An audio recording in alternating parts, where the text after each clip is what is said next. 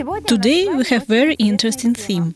We will work in the decoration technique, imitation of bone carving, and will learn to draw gold. Within the limits of this program, we will combine these two techniques and will make with you here such wonderful rack. We very much hope that you will like this theme and you, by all means, will use our advices and recommendations that in your home or in homes of your friends there shortly will be something similar.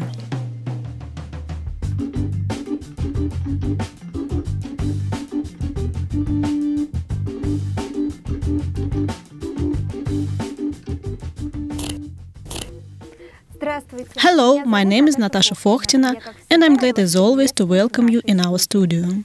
Today we have the most interesting lesson. We will imitate with you a bone carving and will create here such interesting work in pseudo-antique style. I think that many at once don't like the word imitation. After all of us know that it's translated from Latin as imitation or the mock, and many don't like it. But if we apply this concept to art, it changes its meaning. For example, in times of classicism, imitation understood as imitation of nature, and in romanticism, imitation perceived as copying, in other words, reflection. In general, all isn't so bad and is quite noble. For example, in 17th century, the Dutch imitated the Chinese porcelain in faience. In 18th century, the German painters imitated the pictures of the Dutch and copied not only the manner, but also all technology, preparation of a board, a ground and glaze. In other words, the mankind knows firsthand what is imitation and is known it very long and close. From here, it turns out that imitation reproduces something original, but in other materials and techniques. And it's bad only when it becomes a forgery on which the fake signature or a stamp is appended. And if to look more broadly and to view many paintings, there are live imitation.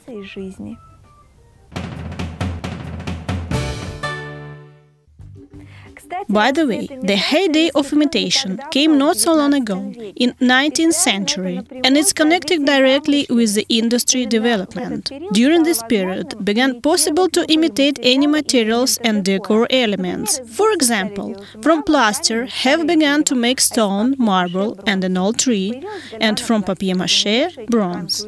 Has appeared galvanoplastics, which replaced embossing and castings, and many copies became indistinguishable from the original. On the one hand, it's certainly bad. There is a cheap replacement of true beauty. But if to look at it from the other side, we don't have another alternative. After all, on the earth, there are less and less natural materials. For example, such as valuable breeds of a tree or an ivory, for the sake of which, despite several restrictions, all the same continue barbaric to destroy dozens of elephants.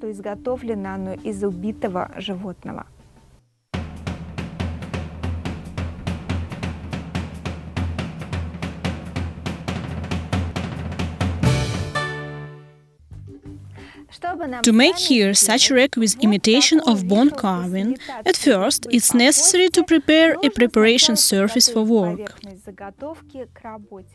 We won't do anything new. All operations habitual, we always do them on a wooden surface.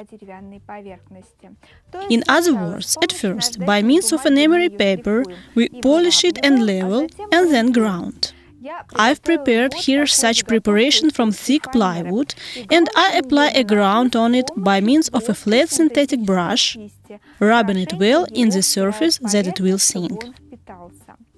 And while the ground dries, we can make decoupage. In other words, cut out from the decoupage card a fragment you liked. I've decided that my rack will decorate here such image in modern style. This is in Russian, and in French it will sound as Art Nouveau. The most famous artist of this school in art can be considered Alphonse Mucha, at least for those who enjoy decoupage it indeed. As on sale, there are a large number of decoupage cards and the rice paper with his drawings. However, as much works as it was at this famous master.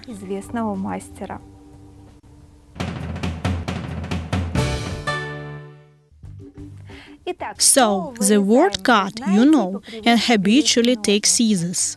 But no, they are not necessary today to us. More truly, I suggest to you to do without them. We take with you a model knife and a special self-repaired rag for cutting, and by means of these devices we cut out our paper fragment. Why the work with the model knife is convenient? Because you easily can cut out with its help the smallest details, and that is the most remarkable, strict on a drawing contour. And another thing, if you need to cut out a fragment from the central part of the drawing, you don't need to pierce it at first, simply take and cut out, like this.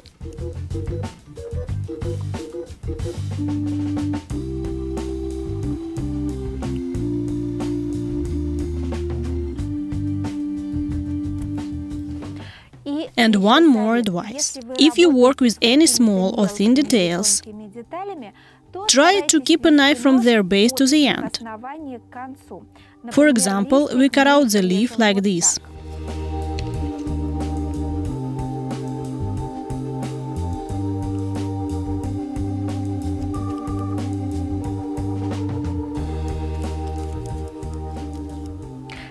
By the way, why the rag cutting is called self-repaired, you will understand when you finish the work. Look, there are no injuries. If you are happy with how you cut out the drawing and no one finger isn't damaged, can safely pass to the following stage of work. We take our preparation and by means of an emery paper polish its surface. It needs to be made as after layering, wood pile will rise, and the surface again becomes shaggy and unsuitable for gluing to it the decoupage motif. And after polishing, we take a container with water, dip into it our drawing for some minutes, that it's well soaked with moisture. Then we take out it from water, put face away from ourselves on a sheet of a paper and apply on it glue for a decoupage. I advise you to glue using the same glue and preparation, that on this place to glue a paper decor. And that the drawing will glue smoothly and well, I advise you to take the pinch roller and with its help to press it to expel the excess of glue and bubbles.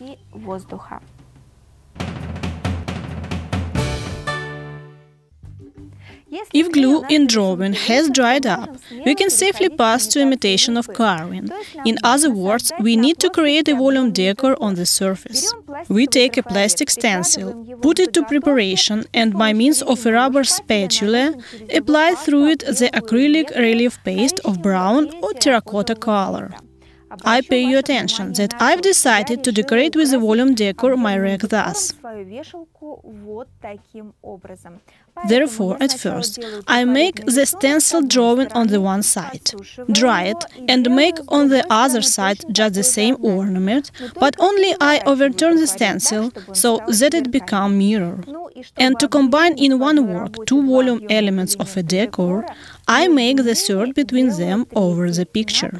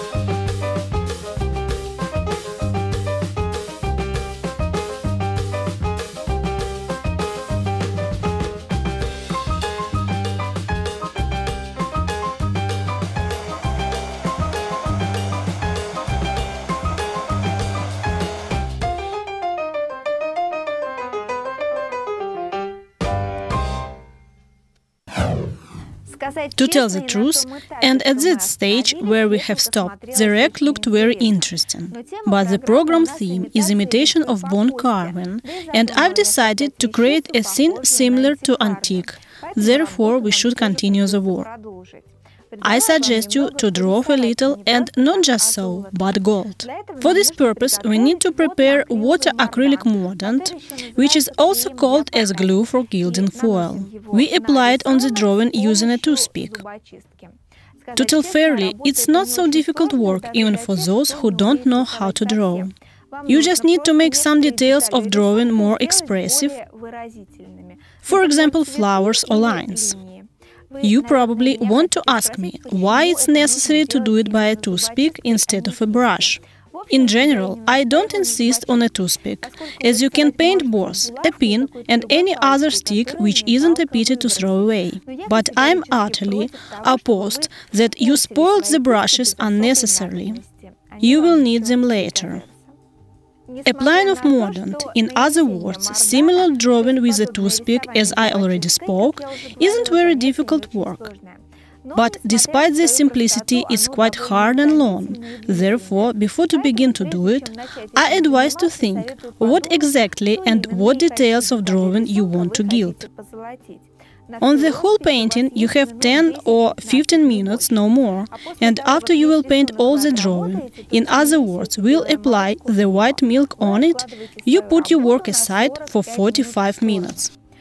As a rule, this time is quite enough for water acrylic stuff, that it will settle and will enter into a sticky stage necessary for it.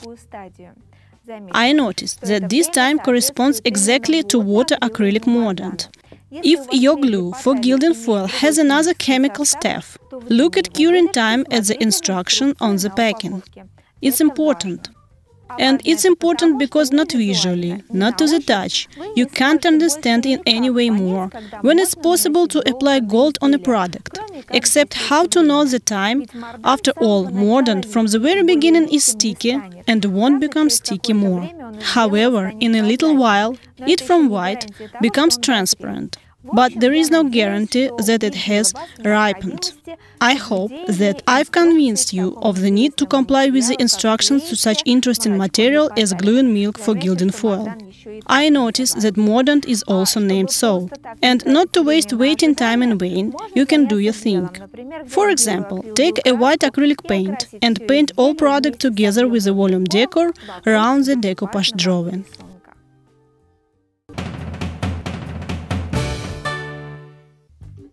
I advise to work with a brush, that there will be a possibility to paint over all deepenings after drying of a paint, and in 45 minutes after applying of mordant, we take the pieces of gilding foil and put them on drawing, covering it entirely. We smooth the gilding foil by a soft brush from the top, that it will stick to glue, and after that, using a hard and elastic brush, we begin to rub off from the drawing the excesses of gold. As a result, where we have applied the mordant, there will be the gold drawing. So, after you will master drawing by gold, you can continue the work. Again, we take in hands an emery paper and with its help polish the volume decor coated with a white paint. We will have the thin places, through which you can see the color acrylic paste. We brush away a colorful dust.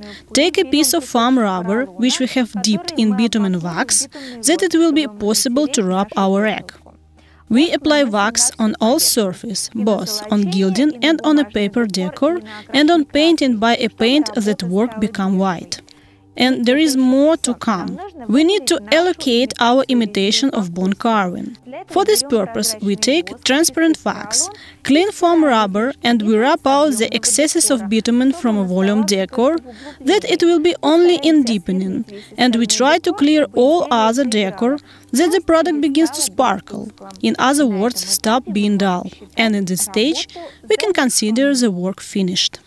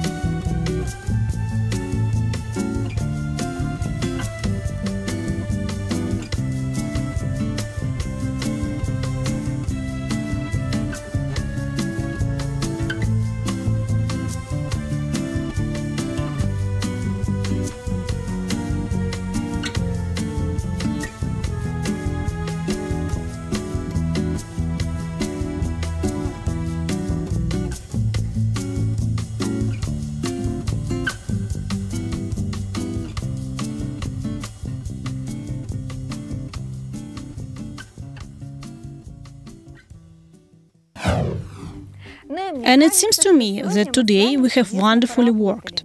And that quantity of the information that you have got today will be enough for you to continue to study a theme on imitation of various surfaces independently.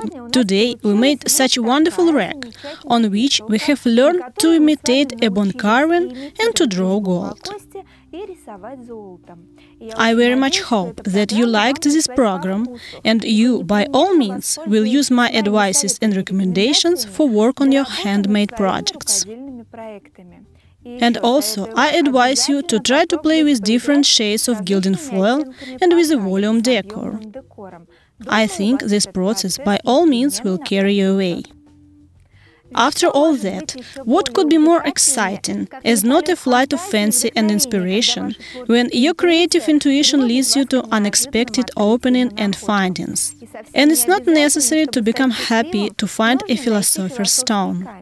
Someone is quite enough to create by own hands the most beautiful work with imitation, for example, an ivory. And we thought that saved an elephant, satisfied as bison, to go to bed, that tomorrow to create something beautiful and unusual, to decorate with it the world. I wish that it all will be in your life and say goodbye to new ideas. With you, there was Natasha Fochtina. Good luck and goodbye.